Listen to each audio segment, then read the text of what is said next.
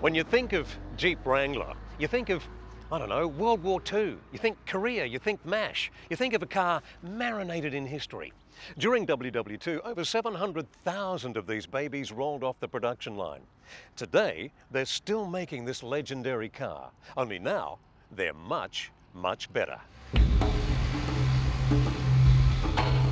The Jeep Wrangler Sport has a massive global fan base. There simply isn't a more capable off-roader for the price. It's great for throwing the surfboard or the tent in the back with a couple of mates and heading off to those hard-to-reach locations normal cars envy. It's great fun off-road and really stands out from the crowd, particularly in red. For 2012, Jeep have kept the Wrangler formula largely unchanged. It's part of its charm. And this is a charming car. Its basic fit-out and lack of pretension are a comfortable fit in this modern age of bells and whistles. But that doesn't mean that this American icon has been left behind in terms of technology. It's when you crack the bonnet that you notice the substantial changes. The old 3.8-litre petrol V6 has been turfed in favour of the new Chrysler Pentastar V6, an all-alloy 3.6-litre unit that produces more power, more torque and fewer emissions. The Pentastar engine from Chrysler has been critically acclaimed around the world. Sprint and overtaking times have been improved over the old model, and the gearbox has also been updated to a 5-speed automatic. The Daimler-sourced automatic changes gears really smoothly and holds on to gears longer when you're off-roading.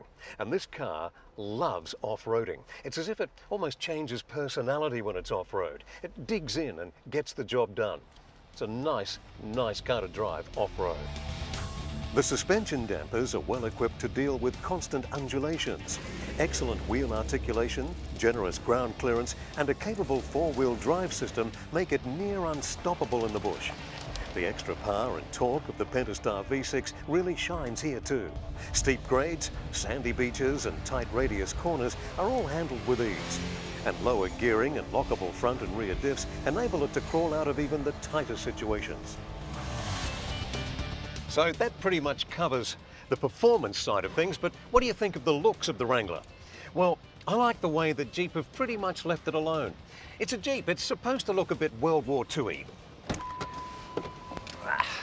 And just like the interior, the exterior has a no-nonsense approach. I like that too. I mentioned to the crew that I didn't quite think that red was my colour, and they said, pity it doesn't come in pink. Don't know what they mean. Helpful comments and colour preferences aside, the Jeep Wrangler Sport is a nice-looking car. It even comes in a 4-door variant, which still looks good and adds a bit more practicality to the Jeep. It provides more convenience in how your passengers enter and exit the Jeep. And with the removable hardtop in place, probably makes sense. You can also fold down the windscreen, take the doors off altogether if you want, and off you go.